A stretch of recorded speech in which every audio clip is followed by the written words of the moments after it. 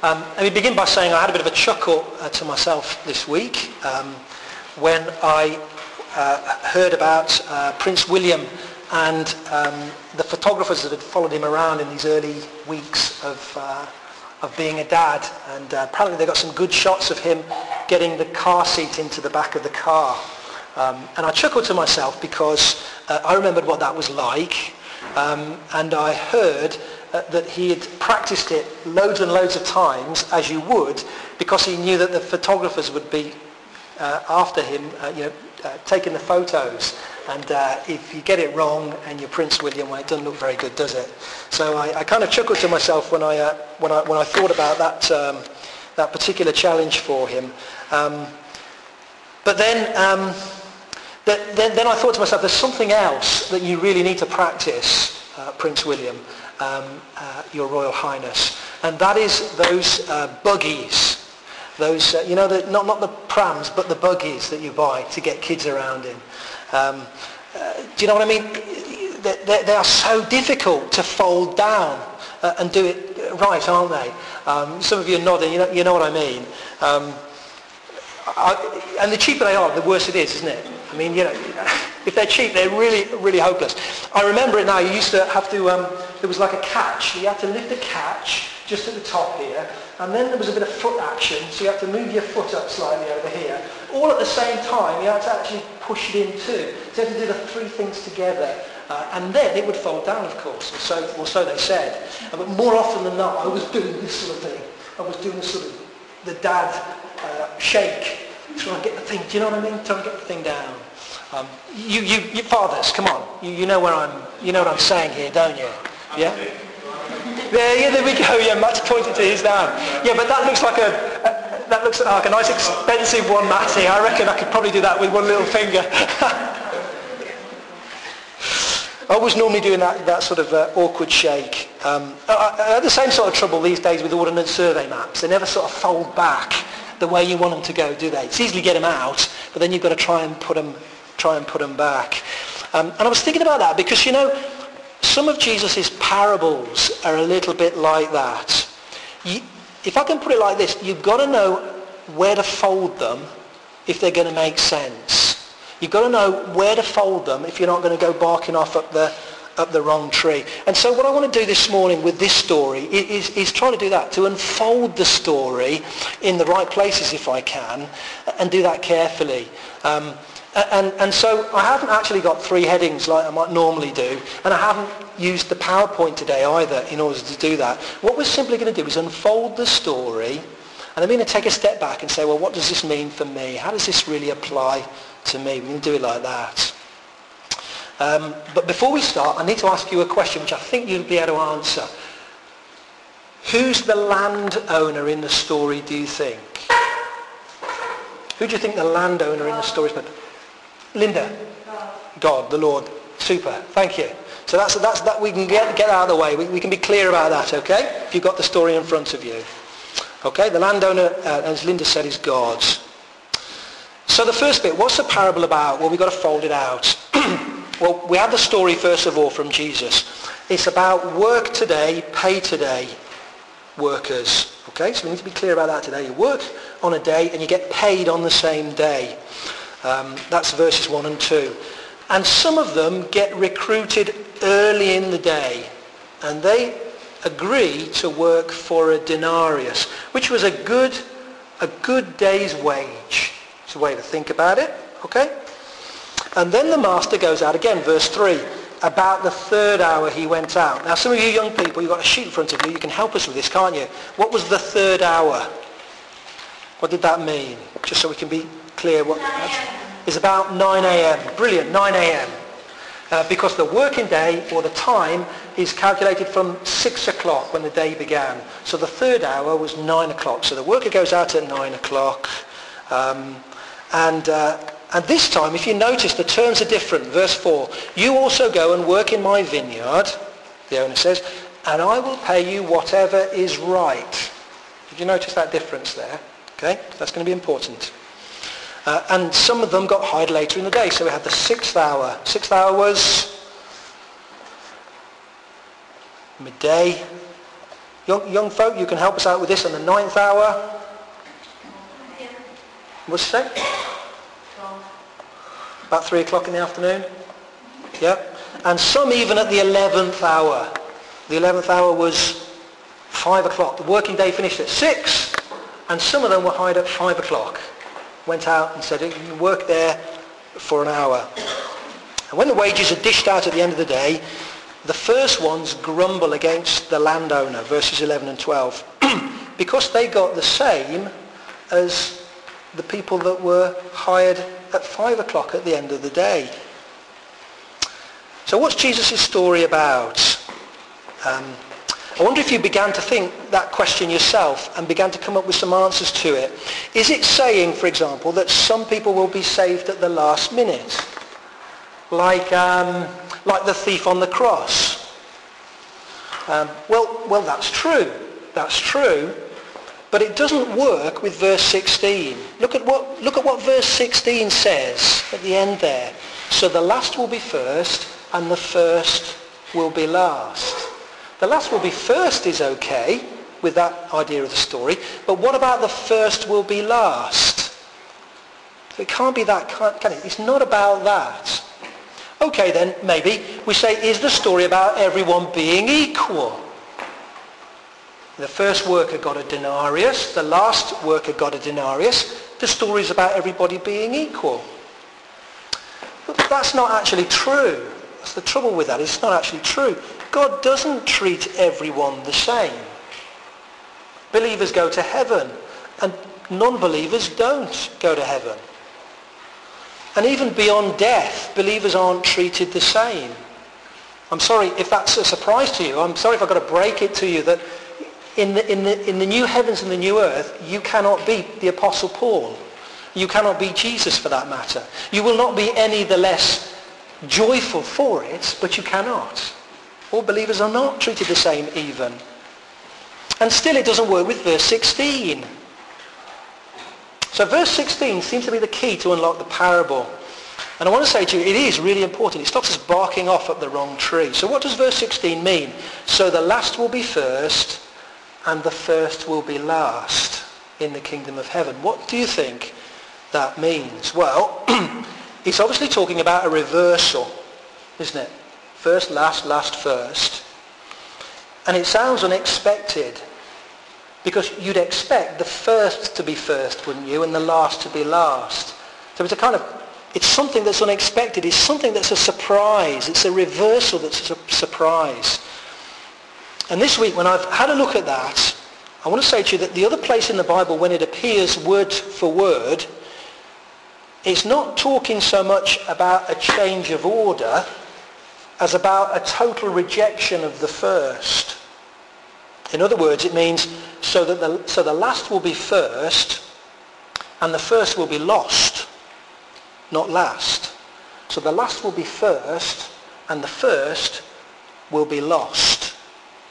Now that idea of reversal and of that being a surprise, of people that look like they're right with God, think they're right with God, but are actually a million miles away, is something that Jesus said an awful lot about. Jesus talked an awful lot about that. I mean, flick back with me to Matthew chapter 7, this book itself, Matthew chapter 7 and verse 21. What it says there.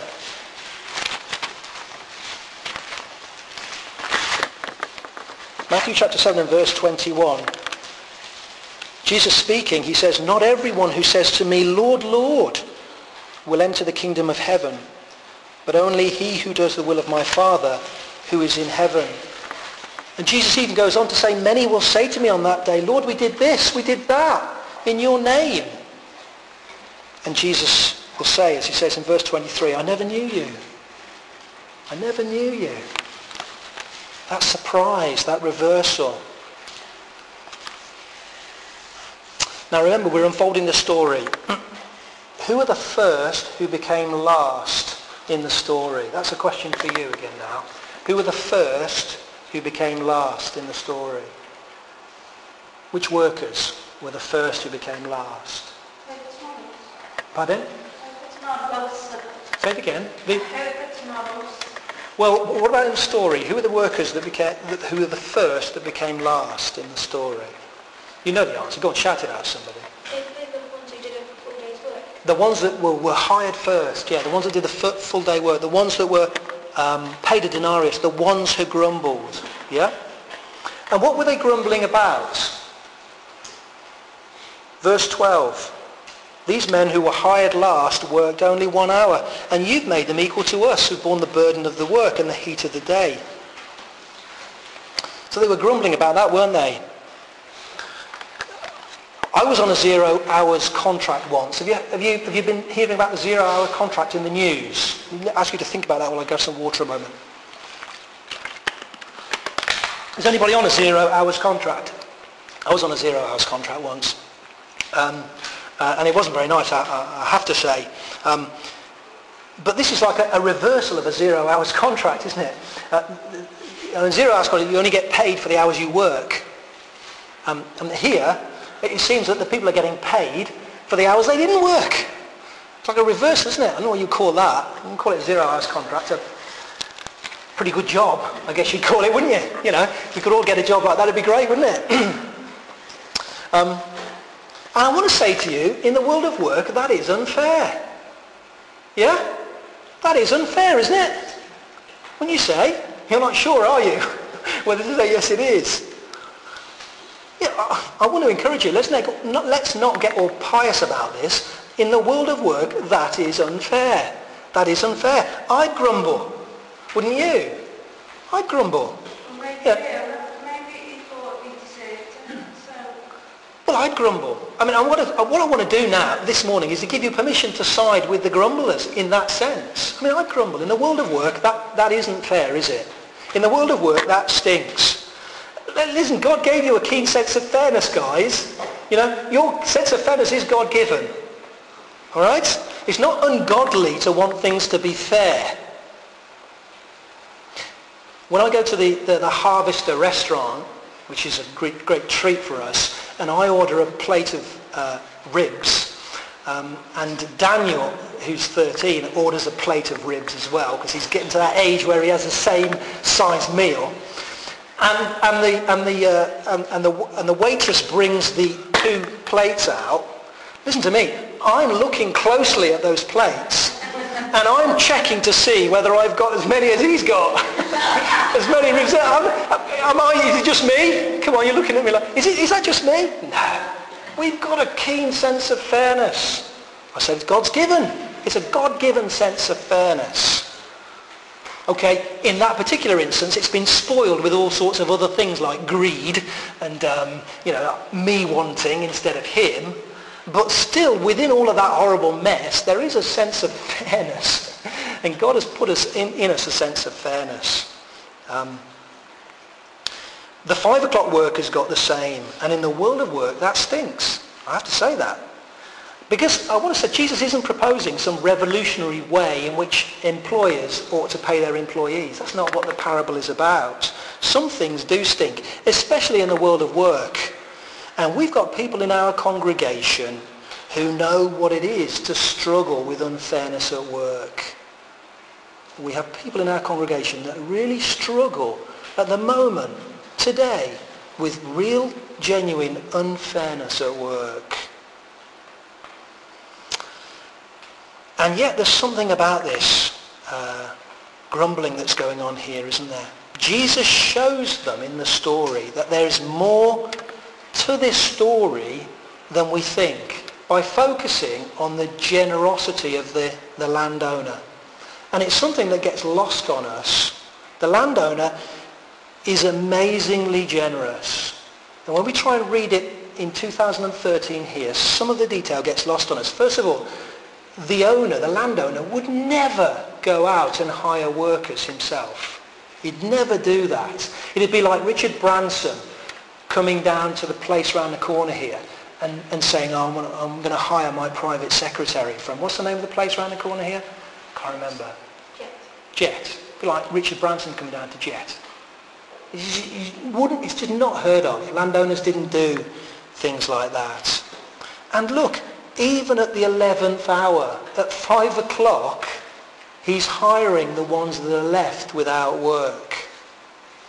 You know, these are the real these are the real bottom of the barrel guys, the guys that were really not chosen because they really weren't up to the job. The ones nobody else wants. You know, we might think of them as the rejects. They're like the orange creams in the box of Quality Street, you know, that nobody wants at the end.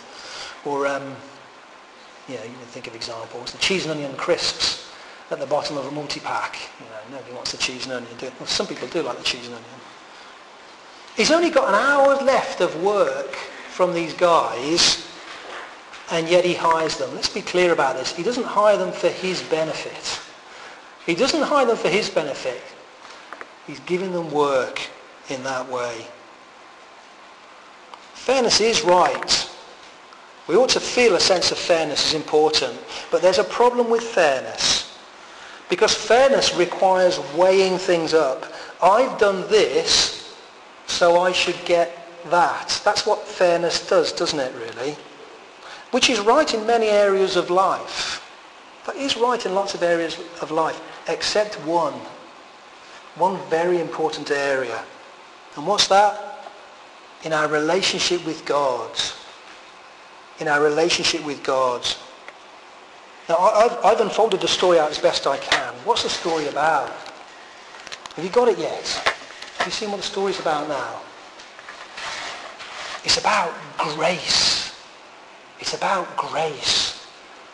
Grace is simply the story of how God, with nothing to gain, pours out into our laps more than we ever deserve. Not as something that we earn, but out of his sheer generosity, the overflow of his generosity and love and compassion. Listen to me. You want work to be fair. I want the harvester to be fair. But you don't want God to be fair. Listen to me. You don't want God to be fair. Because if God is only fair, if God only treats you and me as we deserve, well, we're in one heap of trouble. We would be in one heap of trouble. You don't want God to only be fair. What do I mean? What do I mean by that? Well, let me use an illustration. Let me step away from the mic and use an illustration that I'm fond of using, that somebody once showed me. I want you to imagine this hand here represents you or me. Okay, can you all see me here, by the way? Imagine this hand representing you or me. Now, imagine this book represents a record of my sin. Okay, those times when I've turned away from God as my loving creator who knows what's best for me. And that's my sin. Now imagine the space above my hand represents God's. Now look at my sin in relation to me and God. It's a barrier between me and God. And I have to say to you, that's a very serious thing. It means that I'm separated from the God that loves me on account of my sin. And the Bible tells me that I'm separated for all eternity if I don't do something about that. And there's nothing I can do about it. And it's the same for me and it's the same for you. And if we want God to treat us fairly, then, well, we will be lost. Because I deserve God's eternal punishment for that sin which is a barrier between me and him. Now what happened on the cross? My other hand represents Jesus at the cross. What happened on the cross? On the cross, Jesus took the punishment that I deserve for my sin upon himself. Wow!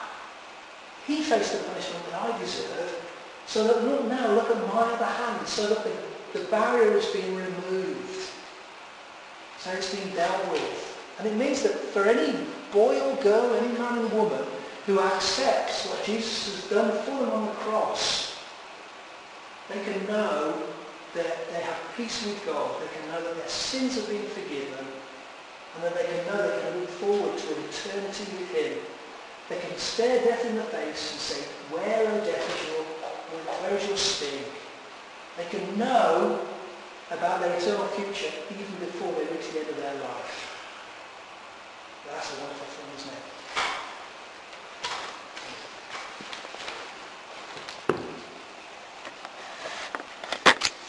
And we receive that gift of God's forgiveness only by trusting in the God who promises it to us. And that's why it says in verse 4, go and work in my vineyard and I'll see you right. That's the promise. I'll see you right, God says to you. And the question to all of us is, do you trust him? Do you trust him when he says that? The last shall be first, he says. And the parable is all about grace. And so it's no wonder, is it, that when we come to the end of the parable, just peek forward to what we see at the end of this parable. What comes next? What comes next at verse 18? Verse 17 and verse 18. Jesus has just been talking about grace, so what does he say next? We're going up to Jerusalem and the Son of Man will be betrayed to the chief priests and the teachers of the law. They will condemn him to death and will turn him over to the Gentiles to be mocked and flogged and crucified. Jesus says it's all about grace, and he says this is how I'm going to do it. This is how I'm going to do it. This is how it's going to happen. So let me close by asking you. The parable is clearly about grace here. It says we can't earn our way to heaven. We can't do it like a tit for tat, if you like. So I want to ask you this morning, honestly, is heaven, the kingdom of God, is it something that you're trying to earn? Think of the ways that you might try. How you might end up being like the first who became lost in the story. It might look like this. You say, I'm quite a good person, really. Better than most people, really. I don't steal. I don't lie much. I don't really swear. I'm loving to my family. You might look around at other people and say, well, I don't do pot. Stuff like that, so I'm pretty good, really. That would be a way in which we're earning our way into the kingdom of God. And Jesus would say to us, the first will become last. The first will become lost. Or maybe I wear a cross. Or I can name my church. My church is this church here or that church there. I do the sign of the cross, when it's important. I was christened, we might say. I was baptized. My mum took me to church as a kid. That would be the same thing, wouldn't it? Or we might even say I'm a busy and active member of my church and I pray and I read the Bible regularly, and all of those things, Jesus would say it's the last who are lost. It's the first who are lost. The first who are lost. And why? Why are those things no good? Because they don't deal with the problem of sin. They don't deal with that fundamental problem of sin. And as we've seen continuing in these last few weeks, when we've looked at these parables, Jesus is telling people these parables, these stories, in the last few days of his life before he goes to the cross. If you flicked on a few pages, we'd be there in the last few days of Jesus' life. And this parable itself talks about the 11th hour, doesn't it?